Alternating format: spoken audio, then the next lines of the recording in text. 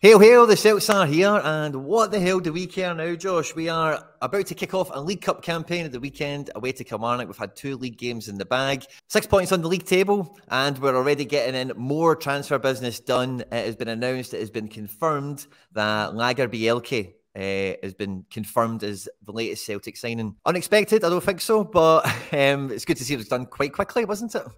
Yeah, I think this one did come on quite quickly. It was, I think, just last week, end of last week, maybe we first heard about it. Potentially might have been moved on due to the injury to Cameron Carter-Vickers at the weekend. We don't know the extent of that as yet. But yeah, I think it's a good signing. Definitely one of the top talents in Swedish football. Big defender, very quick and good on the ball. So has all the attributes to potentially succeed. Got him for quite a cheap fee, 2.9 million, sorry. And yeah, I think he'll only go on to do well for us. I think eventually Cameron Carter-Vickers is going to be your first choice centre-back, and then he'll potentially look to compete with Mike Nawrocki. But no, a good sign in my opinion. Yeah, it definitely looks the part on all this, on all the data and everything else that goes around it. We had Anel on the channel last week, just giving us the kind of the scoop on what they think about him back there, and he's leaving a title race, in Elfsborg, obviously one of the, one of the bigger teams there certainly, but they're not a team that regularly competes for titles. So he's they're having a pretty good season. And in the past, when we've brought some of these players in before, obviously the most recent past, it's mainly been guys from Japan or whatever. But when guys have come into Celtic over the last, the last 10, 15 years, and they've already started playing already, we've had a good track record of some of these guys hitting the ground running and coming in, especially when opportunity presents itself, like potentially this relapse or whatever has went on with big CCV. So yeah, I think it's well good timing, and it's it kind of doubles down on this sentiment that's came out of the team that are out the club, that it's a one in, one out approach. Starfelt's out, that kind of happened over a 72-hour period or so, really. I know maybe took a little bit longer before everything was confirmed and whatnot, but you kind of got the sniff of that, and then it became reality quite quickly, similar to this Lagerbielke. So it does feel like, there's definitely some more transfer business to be done in this window. And I think Lagerbielke probably comes in more as a squad player predominantly. Nawrocki, I think we thought was going to be doing the same.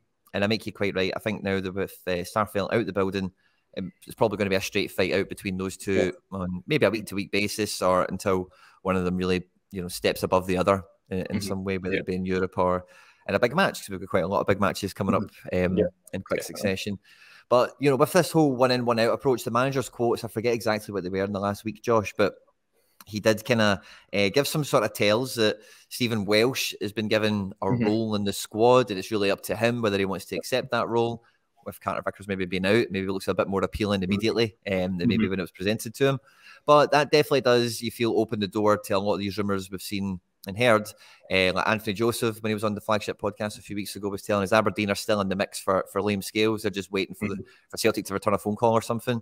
And Yuki Kobayashi, there's a lot of noises going around that he might be leaving us on loan. So if we lost both of those guys, or if we, let's say lost, but if we let them leave, do we go and get another centre-back, do you think, at that stage? Or because Bosan Lawal's now out of the building, so there's not even any academy guys you could cite.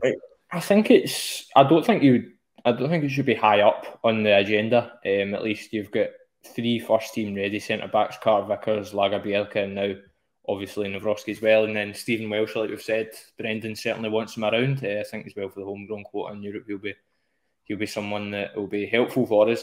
I don't think we'd need to sign a new centre-back. I don't think we will. I think we've got 3 of them who will compete, certainly, and then Welsh is your squad player. I don't think he done too bad when he came off the bench against Aberdeen as well at the weekend. Didn't look too out of place.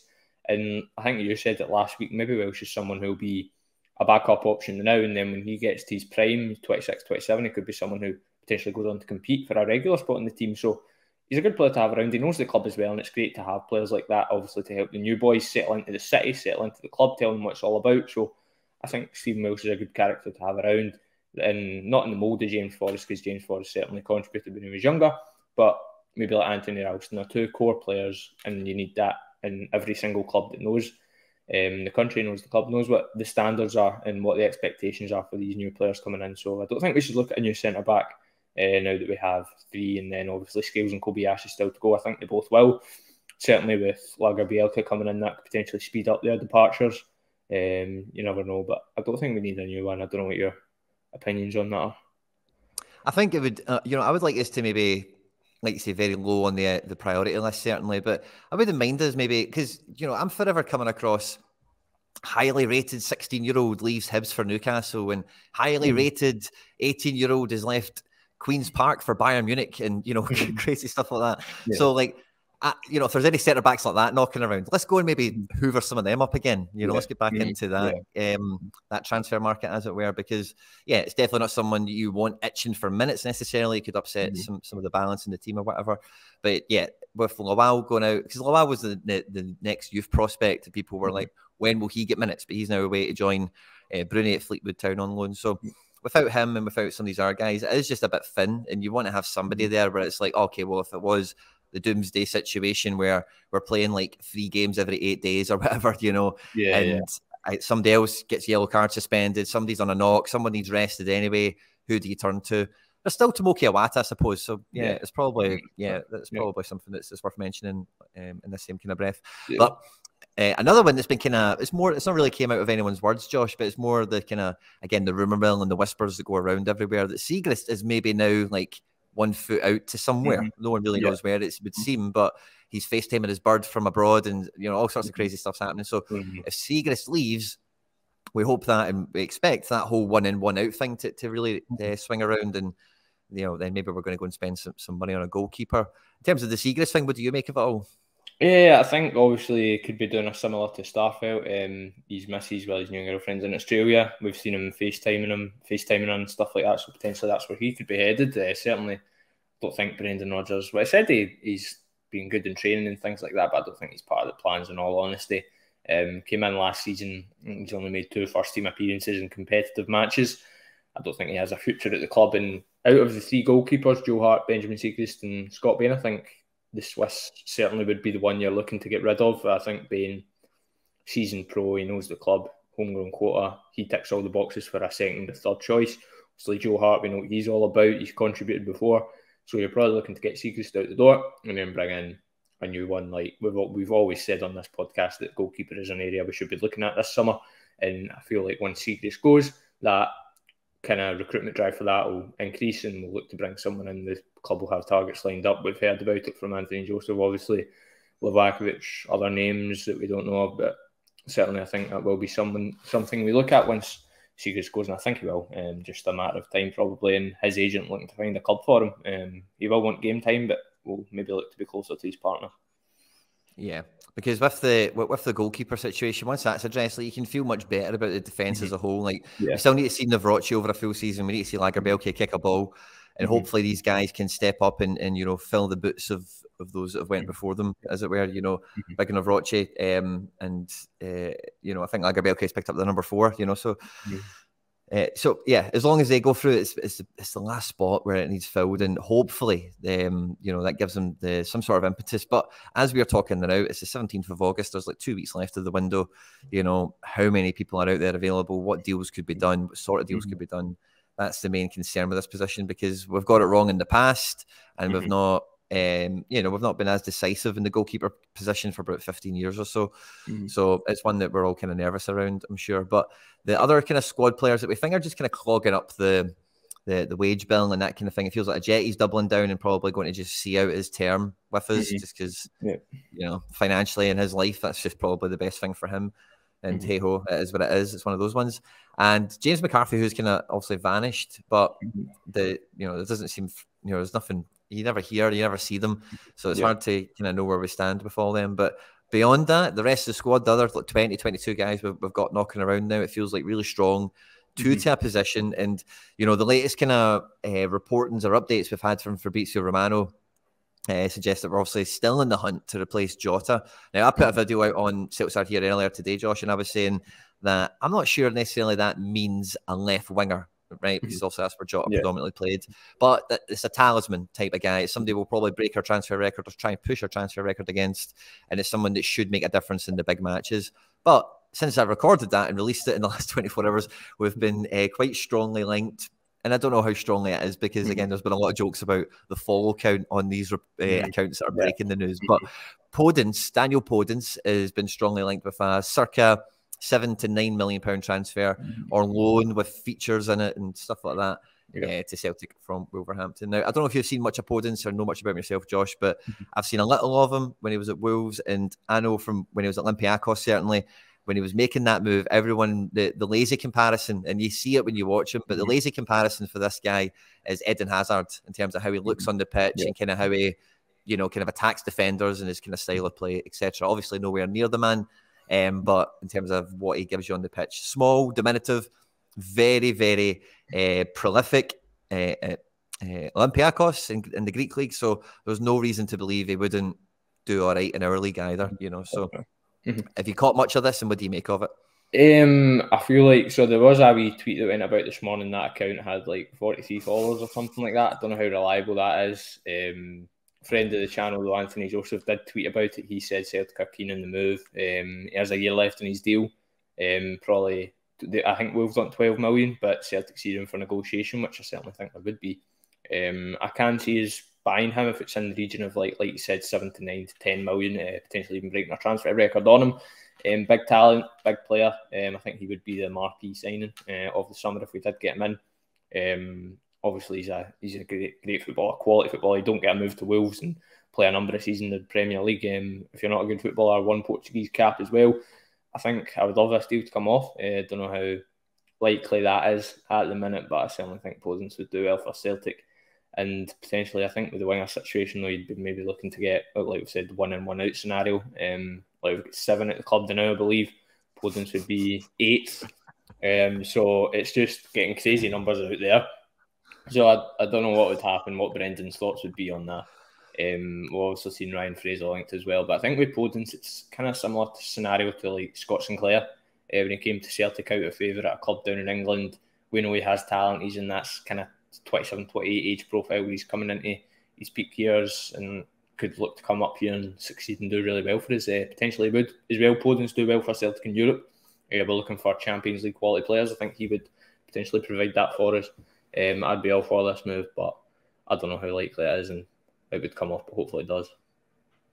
I think there's a good shot of it. These guys that you tend to find that have travelled in their career, he's a Portuguese international, as you said, but he did find himself in Greece, and without going and looking him up, I'm sure he's played somewhere else on his travels as well. So these guys are maybe a wee bit more open to, I'll play for like a big team, I don't care where they are kind of thing, and some people do, some players do just turn their nose up to that. They don't want to live in, like rainy climates. Fair enough, but I would love this when it came off on the stature signing of it all. Like, I think it would be a really good player. The benefit to this versus Sinclair, of course, is he's much younger when we're acquiring him, so there is that prospect of like when he is 30, 31, you're not going to be totally down the river, not getting anything back on him. Especially if he does perform well in Europe, there could be plenty of teams that would pay a couple of quid for him, and that's the kind of moves we want to make sure the club are making. But with the rumours that are going out today also that Rodgers wants to double down and get Abada and Hatate new contracts, like Abada, Maeda and Kyogo will then all be on fresh paper, brand new contracts within the last 3 or 4 months. And that has been a really settled best front three we've had so far. Now, Podence, does he make that better is probably the main question. I would probably say if we were to argue about it, you'd probably land on yes because of experience and such, but you're then put in the position, you're then putting Maeda and Abada back in the same position they were in last year, and I think that a wee bit of the upturn in, like seemingly on pitch kind of synergy we're seeing from them all is that they know their first team, they know their best 11, and maybe that would mess with that a little bit. What do you think? Does the Podence move actually make us better? I think if you're bringing in a player of that quality, he probably does. But in terms of, like you've said, the overall squad situation, maybe it does knock guys like particularly Maeda, because Podence is a left winger and Maeda's started all the pre-season games. He started 2 league games so far in that left wing spot. So if Podence was coming in, he would be threatening Maeda. I think Abada's probably your first choice in the right. I think Abada's nailed down. Potentially might see a wee competition there with Yang, we don't know. But yeah, it certainly would threaten Maeda, but in terms of overall squad, probably not. Might unsettle a few of the attackers, like the wingers, like I've said, like Satilio, we've still not even seen yet. Haksabanovic, don't know if he has a future. James Forrest, I think it would threaten them, but not in terms of the overall squad. And I think it certainly probably would improve us, potentially coming in and and doing well and scoring goals and getting assists, I think he could rack up some decent numbers in Scotland and in Europe for us as well. So yeah, I think he would certainly improve us. But in terms of Maeda, that might threaten him a bit. But at the same time, Maeda is versatile. He could probably play up front as well for us. And Maeda's a great player to have around. We know Rodgers has shown faith in him with that new contract. So he certainly rates him and will want to keep him regardless of what happens. Yeah, I would agree with that. But yeah, over the last couple of, I'm just trying to remember the last couple of transfers, because we've had Odin Holm, we've had Telio, and we've had obviously we've had Navrochi. But we have the press conference later today, for Lagerbielke, Joshy boy, and you'll be there for us. So we'll be having out clips and quotes and all that good stuff from that across the website over the weekend. So make sure to watch out for that. Just noticed I didn't mention that earlier, so I thought I would throw it back in. But yeah, no, I like Podence much better than any of the other ones that the lazy papers have been linking us to, like the Ryan Frasers of this world and whatever. But we've been kind of circling around it a little bit already. But CCV is an injury concern. He left at halftime in the last match against Aberdeen. Stephen Welsh came on, looked very impressive. And last season, when we were saving Carter Vickers to play the semi-final so he could then go off into the summer horizon and have his surgery, we had Kilmarnock right before that, and he didn't play, even though he was fit or something like that, So I think if ever Carter Vickers is not 101% fit, he's probably not going to play in some of these matches, which is maybe part of the role that's offered to Welsh, is that you're going to play on these multi-surfaces or multi-weather surfaces rather than Carter Vickers. So I wouldn't expect him to see play Kelly at all. What about you? Nah, I think it will be probably Navrosky will definitely start just alongside him, whether it will probably be Welsh or Lagerbielke. I don't know if he'll throw him in that plastic pitch on his debut. Away Kelly, we know Kelly's going to be a tough game. Obviously, we've seen that with the other side of the city going there. They lost in the opening game, so and Kelly have looked good. They get a goalless draw at Tynecastle at the weekend. McInnes has improved in this season. I predicted them for top 6, so I think they can do quite well. So it will be a tough one, but I think it will be Welsh and Navrosky at the heart of defence. Maybe you might see Lagerbielke come on later on if we're up by a few and make his debut. Yeah, and so with Carter Vickers being this kind of injured again at the beginning of the season, it does put a wee bit of fear into me anyway for the season ahead, because it's all well and good keeping a hold of your important players, but if the reason you're able to keep a hold of them is they're a bit broken or you can't really use them when you need them. Because last season, the defence was in bits all the way through Champions League. We never had a coherent back four at all through the group stages. And, would it have made a difference? I would say it would have. Would it have made much of a difference to change the outcome of the group? Maybe, maybe not. Who knows? But this is something that I would like to see, an improvement on our Champions League effort this year, is that, we have a bit more of a settled defence. So I'm worried for the big man. I hope it's not too serious and it's just precautionary. And we'll hopefully see him back against St Johnstone the following week. But Hatate seems to be out for a solid month off the back of this calf thing, which I think that locks him in. He's not going to be leaving in this window. No one really buys injured players, especially when it's like a relatively fresh one. And again, like we mentioned a moment ago, he's been in the same breath as a badder to get a new contract offered to him. So with him being injured, is this maybe a good opportunity to get a contract in front of Hatate, coming to the end of a window, etc.? What do you think? Yeah, it could be actually. When you think about it like that, it's definitely, I would say, locked in now for the summer, which is good. I think it will probably as well, him being out, cool down some of the speculation about Rodgers and Hatate. Rodgers not wanting to play him. Hopefully that gets shut down, because I think a lot of it was probably nonsense. So yeah, new contract would be great. I'd be doing handstands and somersaults with Hatate and Abada get new contracts. So it'd be good to see that. But I think it presents a good chance for other members of the squad in the coming months. We've got a couple of big games coming up, so it will be disappointing to see him left out. But so far we've done all right without him. But he is one of the most influential players in the team when he's playing. Certainly we've seen that in games in the past, and especially derbies, which he's probably going to miss now. But we'll just have to see if other people can step up. Yeah, I think he's potentially, and I know Turnbull's played the first 2 games, obviously the first one better than the second, but I think against Rangers, I've watched them twice already this year. Like, I don't think they look that great. I don't think they're anything, I think they've got a few players that have made them a bit better. But with that being said, like, we will need more control over the ball, like across more stages of the pitch. And Thiago Odin Holm, when we first signed him, Josh, you were on this podcast talking about how he is, like, if you look at him on paper, you could lay him over Hatate and you would see basically the same player in terms of touch map, heat map, statistics in general, very similar. And we've seen him come into the Aberdeen game and really, like, you know, I thought he put himself about really well, and you know, it was Maeda really should have put him through for a tap in to make it 4 at the end as well. And I wouldn't be surprised to see him start against Kilmarnock and maybe try and get that warmed up. Yeah, I would love to see that. I certainly rate Odin quite highly. I've seen his Instagram post. Don't know if you've seen it after the game. He soon edited it and changed the caption, but I think he's got a big ego as well. He knows he's a talent, which can be good and can be bad at the same time. But it is a big opportunity for him. I would rather play him over Turnbull in the midfield. Potentially McGregor, Odin, Thiago Holm and O'Reilly wouldn't be a very good midfield in my opinion. So I think that's a big chance for him to come in, cement a place in the team.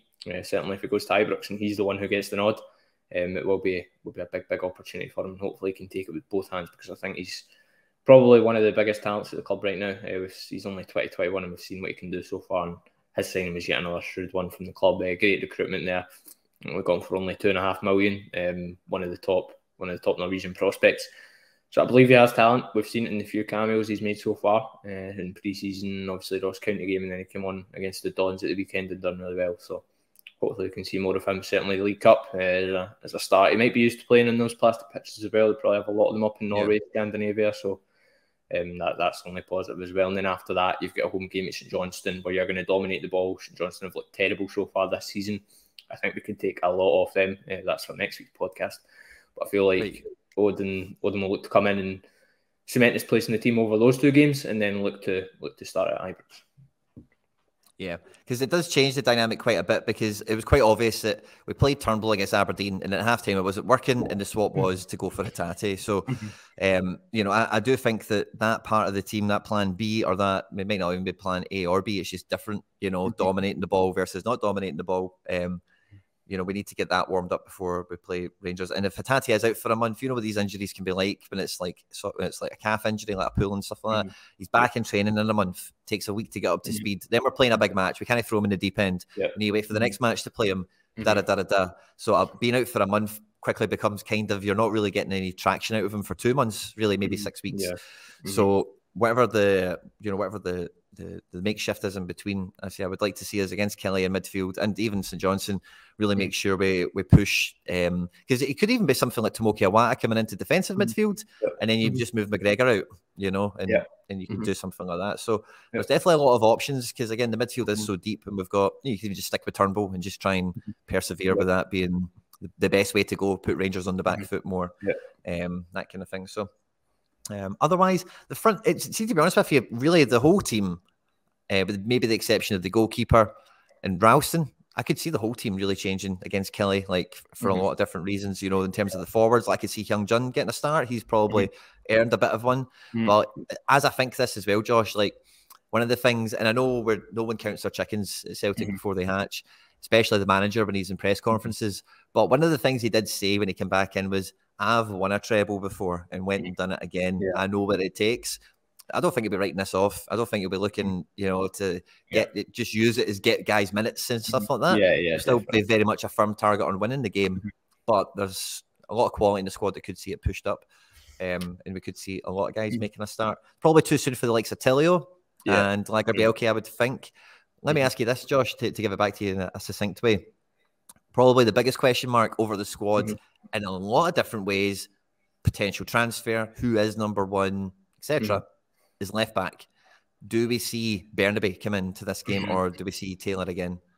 I think, like you said, with the rotations, if he does make quite a few changes, you might indeed see Bernabe in the squad, in the lineup potentially. I think he done really well in that Athletic Club game, and then obviously dropped in flag day because his alarm wasn't working or something like that. Slip in, but hopefully it doesn't on Sunday if he's getting the nod. I would love to see more of him. I think he's a player who can succeed under Brendan Rodgers. I've said it numerous times. And I think he just needs to take his chances when he's in the team. I certainly do rate. I do rate the little guy. He was in court the other day, though. He got charged with the drink driving. He finally got fined for it. A 12-month ban from driving. But, I mean, he's just a young lad. That happened last year. You know, he came to the country just settling in problems, probably. And that, I don't know if that's the done thing in Argentina or whatever, but certainly it could be.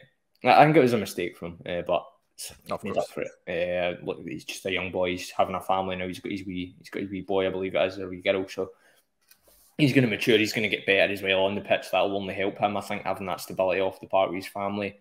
He's finally had a year to settle in Glasgow, and now could be his chance. I think it'll be a big game for him against Killie. We've seen he had a shocker against Killie last season in the League Cup semi-final at Hampden.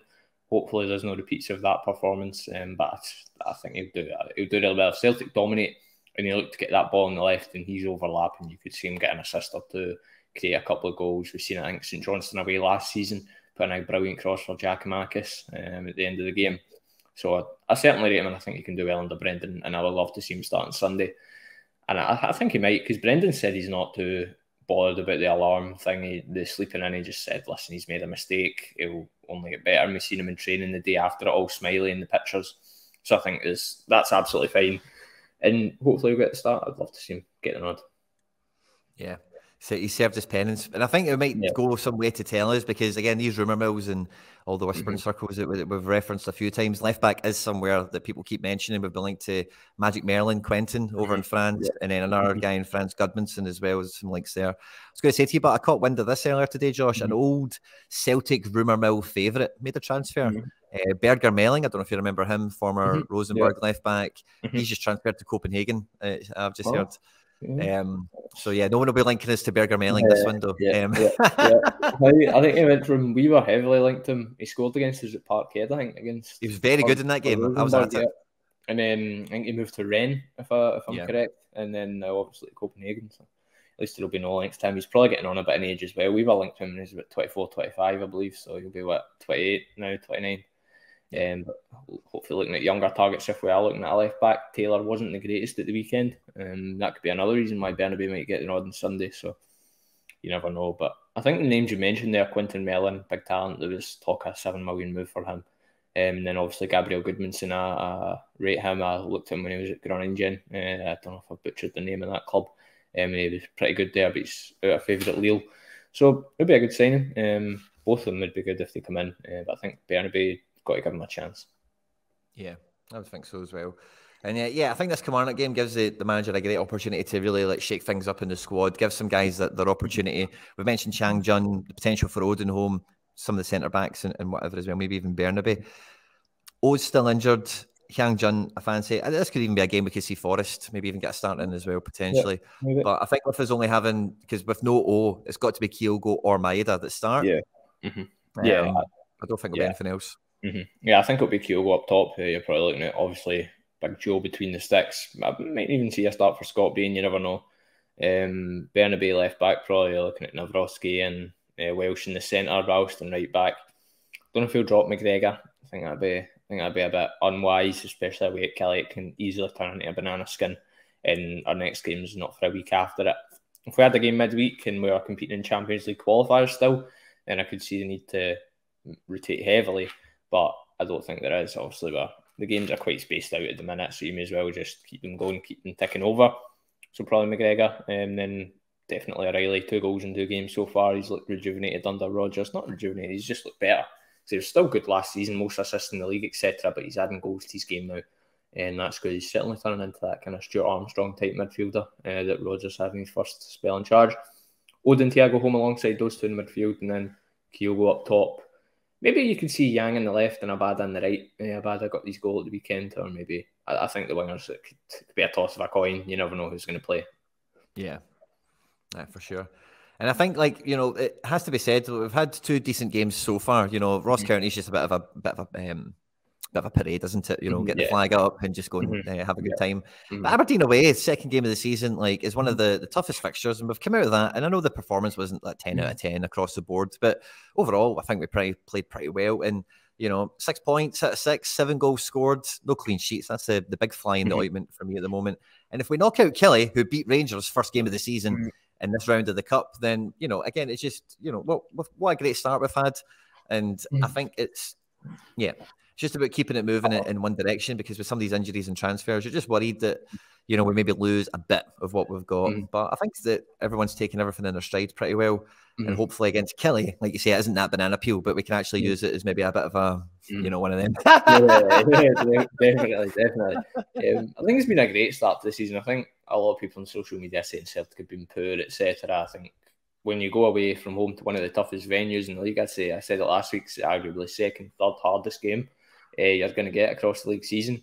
Obviously, we won at Ross County. We've scored 7 goals, 6 points out of 6. I don't think many people can complain. It is a team in transition at the minute. We've got to remember that. I think we've seen evidence of that on the park as well. Some shades of the game where it's looked like Rodgers, we've seen flashes of his style coming in. Obviously, the team is leaving behind Ange Postecoglou. So it is a team in transition from manager to manager. And we've done really well so far. Just keep going, keep getting the 3 points week in, week out. Obviously, Kelly's a cup game. If we can win that, get past St Johnstone, you're going into Ibrox with 4 wins out of 4, 9 points out of 9 in the league.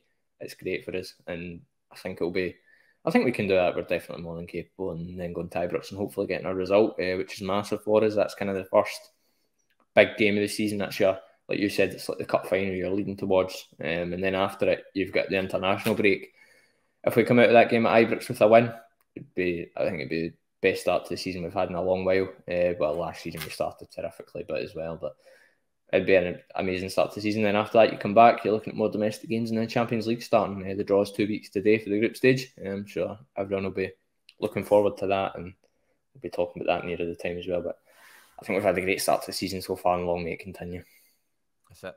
Against Kilmarnock, I don't think we'll run them over necessarily. I think it'll be quite a tight game. I would expect the score to be something similar to the last weekend. I would take Celtic 3, Kilmarnock 1 if you gave me it the now. You got a score prediction for us, Josh? I'll go 2-0. I think we'll get our first clean sheet of the season. I don't know if... Because Kilmarnock have scored 1 goal in 2 games, albeit they have been against Rangers and Hearts. But I think we keep clean sheet, 2-goal win, 2-0 win. Should be good enough to see us through. And then I think the draw might be Sunday night. I'm not entirely sure for the quarterfinals, so we might even see another wee derby if they get past Morton on Saturday. Obviously, they've got the home draw against championship opposition when we have to go away to a tough game, but hey ho, hopefully we'll get through it. That's it. To anyone that's going to the game, have fun, travel safe, and we'll see you next week. Hail, hail, Josh. Hail, hail.